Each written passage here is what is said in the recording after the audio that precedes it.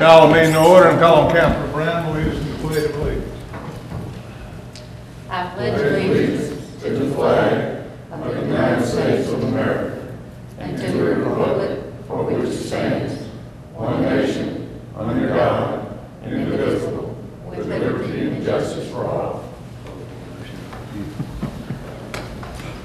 Call the roll.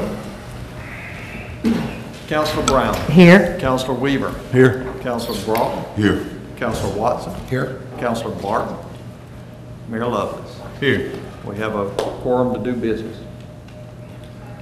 Approval of the minutes from the July 9th regular meeting. Make a motion to approve the minutes for July 9th regular meeting. Second. Motion by Councilor Broughton, second by Councilor Brown to approve the minutes of the July 9th, 2018 regular council meeting. Are there any corrections or any changes to be made? Hearing none. Councilor Brown? Yes. Councilor Weaver? Yes. Councilor Broughton? Yes. Councilor Watson? Yes. Motion carries and the minutes are approved. I'd like to welcome our visitors here. I see we have some people from the Chamber of Commerce. I'm glad to see y'all here today. Under the agenda, I'm going to add change number D to E and add D, which is Architectural Services Agreement, Resolution number 18-0723-2. Are there any other additions or deletions? Hearing none, all those in favor signify by saying aye. Aye. Opposed, nay. Agenda is approved. First item of new business is approval of renewal of the 2018 Trustmark Warrant credit line. And that's an ordinance number 18-0723. Motion to introduce ordinance number 18-0723.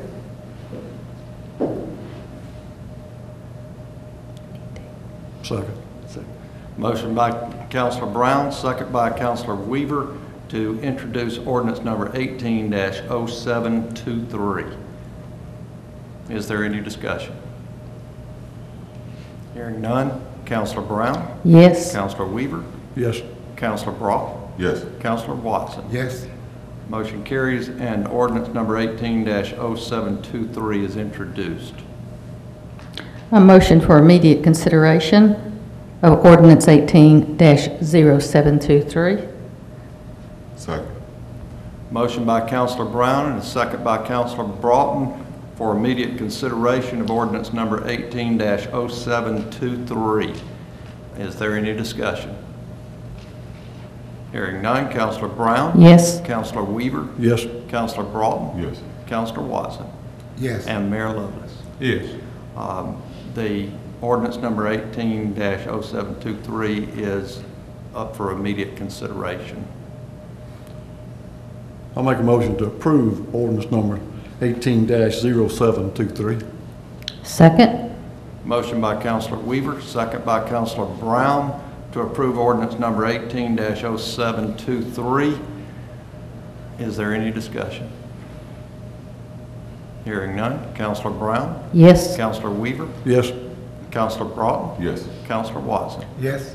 Motion carries and ordinance number 18-0723 authorizing the issuance or reissuance of a $1,700,000 line of credit with Trustmark is approved. I think that's the first time we've gotten all three. All the way motions. through.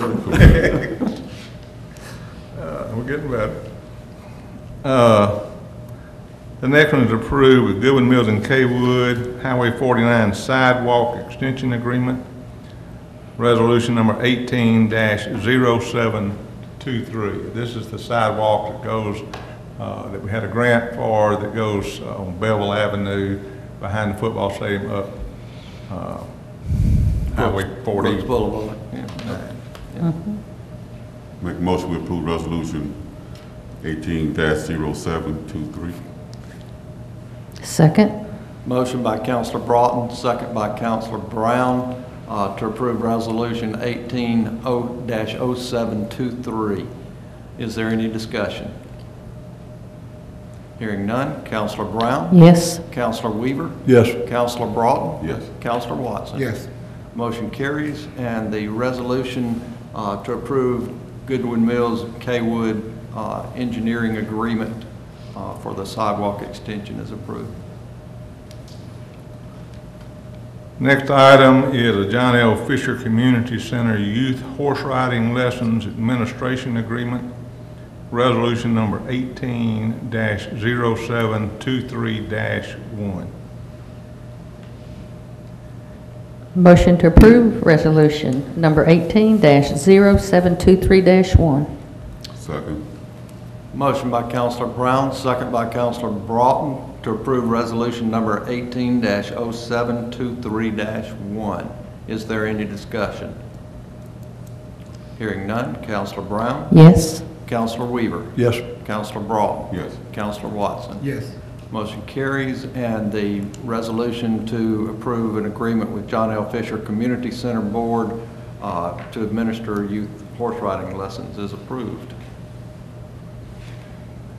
Next item is an architectural services agreement to inspect and do structural engineering and so forth on commercial and residential buildings downtown, resolution 18-0723-2. Motion to approve 18-0723-2. Second. Motion by Counselor Brown, second by Counselor Weaver to approve resolution 18-0723-2. Is there any discussion? Hearing none. Counselor Brown? Yes. Counselor Weaver? Yes. Counselor Broughton? Yes. Counselor Watson? Yes. Motion carries, and the resolution authorizing the mayor to sign an architectural and engineering agreement for evaluation of downtown buildings is approved. Next one I call on the Chamber of Commerce and their president, Linda Williamson. The Chamber is probably one of the hardest working organizations I know in Brewton, and I asked Linda if she would just come and give us a brief overview of what all they've got planned for the coming year, and if she could keep it within 2 hours, that would be fine. I think it may be hard.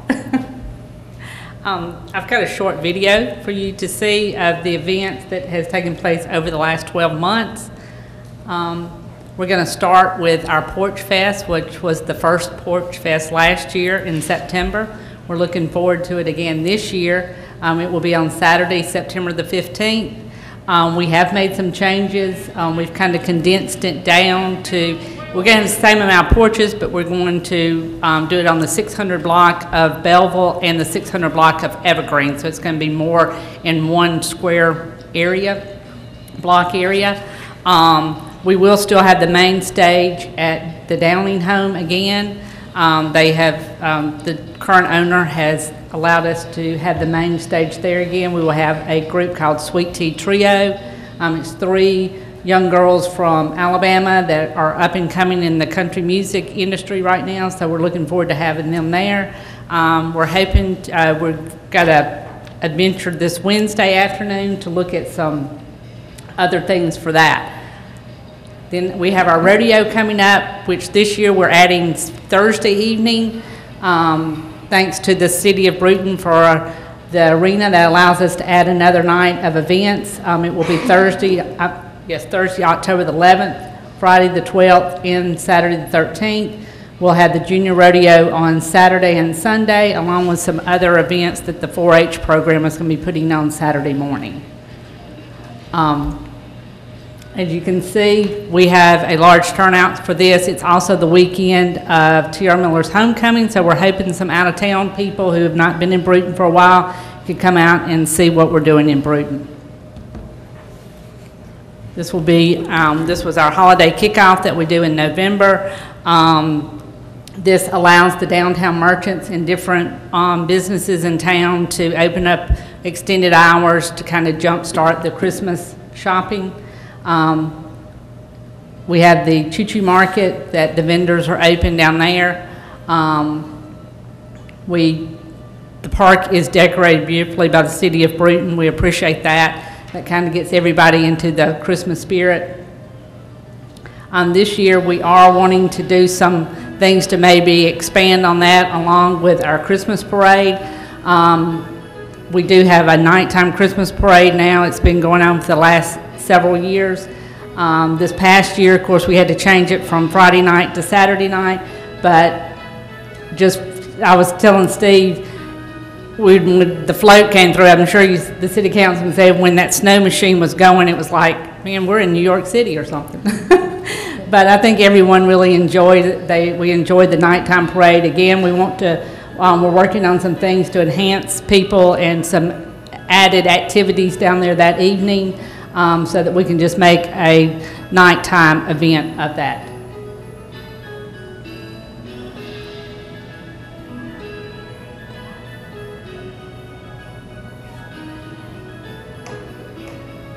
We were fortunate it was snowing that night. I know it, I know.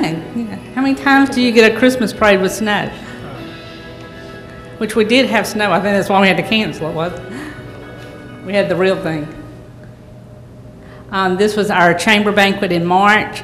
We always look forward to having the chamber banquet. It gives us the opportunity to have the different businesses and business people of Brewton to come out. And we get to, every year, we get the honor of, or the pleasure of honoring 2 high school students, one from W.S. Neal and one from Tierra Miller High School, in honor of Coach Roch and Philip Ellis. This year, we had the pleasure of recognizing the Cotton family for Coach Cotton's accomplishments and his dedication to the city of Brewton. Then we also get to recognize one of our citizens. This year it was Joey Shell. Well-deserved young man that has put lots of time not only into the East Brewton area but also to the Brewton area. Then we have Kick It at the Creek. As you know, this year we usually have it on Saturday evening. This year we had to change it to Sunday afternoon because of inclement weather, and it turned out wonderful. We had probably the largest crowd we had ever had at Kick It at the Creek. It gave people the opportunity because Saturdays, in the springtime, you've got baseball and various things going on. So as a chamber, we have voted to do it this coming year on a Sunday afternoon to see if it's as successful this year as it was this past year. But we sell 1,500 pounds of crawfish. Then we also had, since the Choo Choo Market was not able to on Saturday, they came over on Sunday, so I'm hoping we'll be able to do that again this year. I think the people like the opportunity to walk the park and have other things to do besides just listen to the music and stuff. And of course, we always have something for the children. We have live music. We had Connie was able to have her food truck that she had for Saturday come over. That was a big hit because not everyone eats crawfish, so there was something else for them to be able to enjoy the afternoon in the park.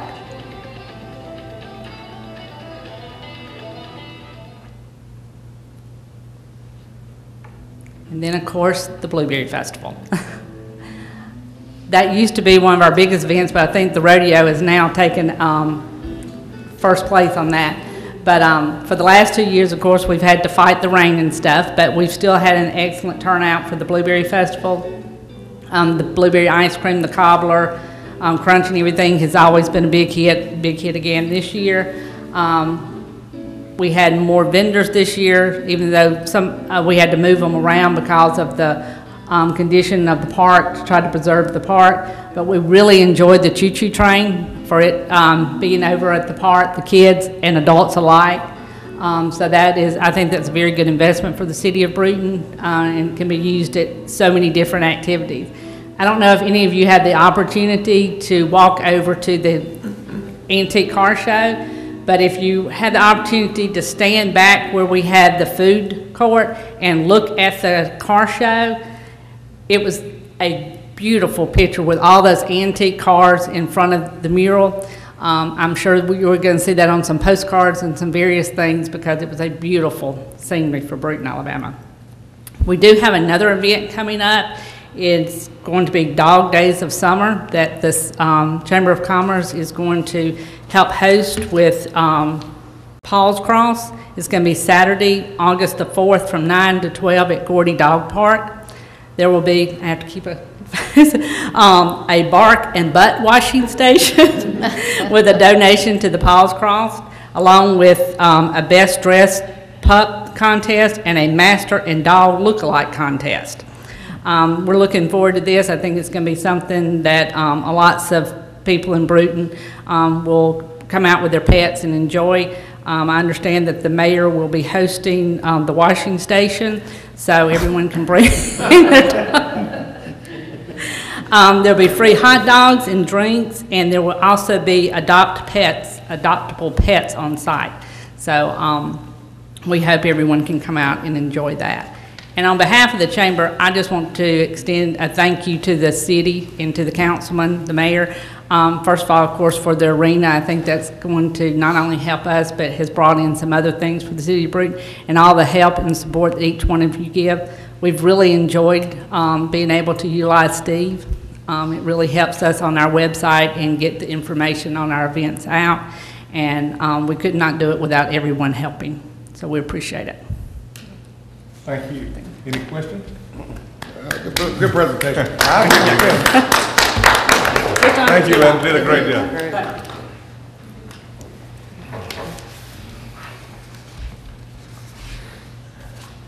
I want to talk about Connie Baggett a little bit.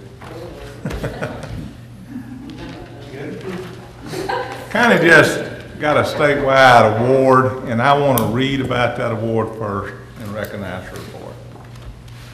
The A-Star Awards recognize individuals who have performed above and beyond the call of duty and embody the principles of the ACE program, a comprehensive development program designed to assist Alabama's smaller communities in their efforts to plan, grow, and prosper.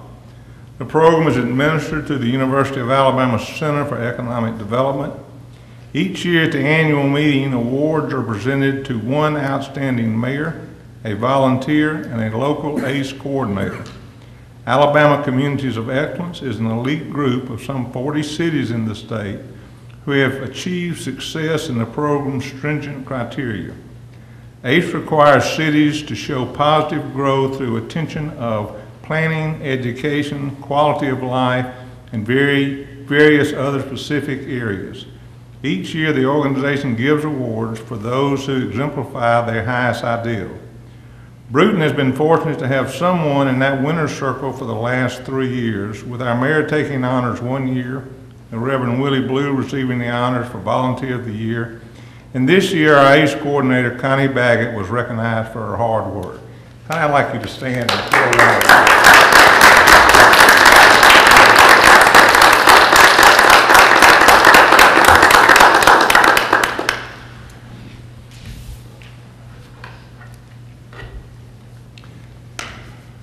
Are there any other comments or announcements? I have none. Motion to adjourn.